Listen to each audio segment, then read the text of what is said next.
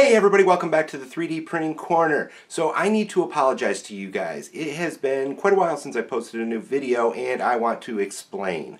My wife and I are actually new foster parents and we had our first placement during the last few months, and so that kind of slowed things down a little bit. Some priorities changed and some of my videos happen to have fallen off of priority. But I'm back. We don't currently have a placement right now, so I'm here to give you guys some more new content. Alright, so like I said, I am Jason. This is the 3D Printing Corner. The last thing you guys saw from me was this Odin MK1M here, which is still a pre-production unit. I'm told that they're going to release that very soon. But that's what the testing for today's video was done. So those of you that remember, I did a review of a company called Pxmaliion and their relatively cheap filament, and I hated this stuff. It was terrible. They reached out to me and they said, we've changed our formula, we understand that it wasn't terribly good, but here, we're going to send you some new ones. Please try these and do a re-review. So that's what they did. They sent me this one, and they sent me this one. This one here is actually their flexible filament, which I've never tried before, so it'll be interesting to try that one when I get to it. But I wanted to start with their PLA. So I'm not going to cover how it's packaged and everything. It's packaged exactly the same way as the last one was. If you want to see that video, look up and I'll link it in there. They sent me a very similar green color that they had sent me before. Pretty standard spool. Everything's normal on that.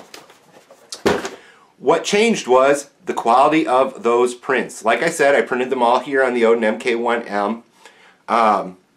Just because I've been wanting to play with that one and get the makers of that as much info as I can about it.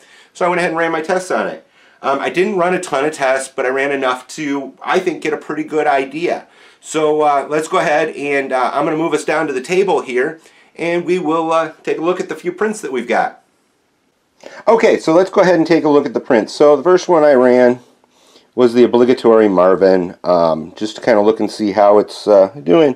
And you can see even between his legs, it's very nice bridging. And I have run this stuff before on this particular printer, and I had the same issues I had on my other printer that I do my testing on. So I'm not surprised. I was surprised to see that this did do a lot better job. I also really like this color. I don't know why. It's kind of a bright green. I don't know if the camera's doing it justice, but it's got a nice shine to it.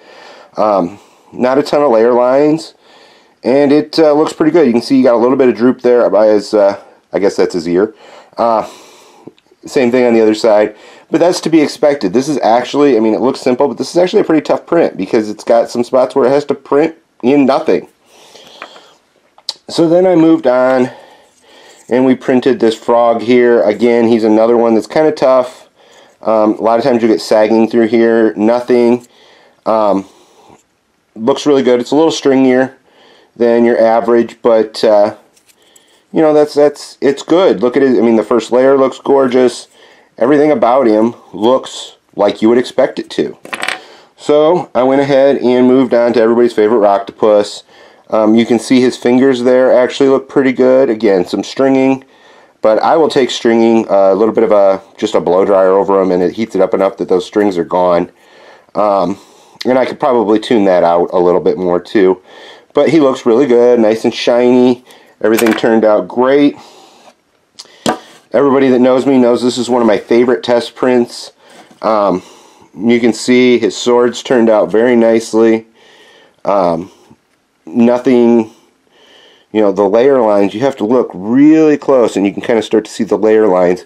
But otherwise, he looks really good. And then I went ahead and went with the rook. So this is the rook that has the helix inside. And if you look in there, you can see the helix is actually perfect in there. The staircase looks great. The details on the side look good. First layer looks good. A little bit in here that's some issue, but I mean that's a pretty long bridge, so I'm not worried about that. But otherwise, the details look great on this. So all in all, I mean, they really do seem to have improved their design. Let's go ahead and take a look at something else that was printed on their old material, and we can kind of do a little bit of a comparison. Okay, so I've got a Benchy here. This was printed on their old material. This color is not nearly as nice, obviously. They're labeled as the same color, but obviously these two things are not the same color. But that's fine. You can see this one, the layer lines are a lot more visible. I had to tune this one way down in the settings of temperature to even get it to print, whereas all the rest of the stuff was printed at my standard PLA temps. This one just, it doesn't look as nice. I mean, you can see here, look at the difference in the layer lines. I mean, it just looks so much nicer now. So let's go ahead and get some final thoughts on Pxmalion's new formula. So what do I think about the new Pxmalion formula? I think it's good. They've obviously taken what myself and a few other folks have said and have taken that and turned it into something that can produce really nice models. So all in all, before I said this was a bust filament, it wasn't a real budget because it couldn't produce something decent. I've got to change that opinion now. This one is a budget filament. It's printing beautifully. It's printed everything I've thrown at it. And it's good stuff. So if you guys are liking this material, click the subscribe button down below. You can also follow me on Twitter. I'll throw that up right here. Otherwise, I'm Jason. This is the 3D Printing Corner. And, you know, everybody have a good day.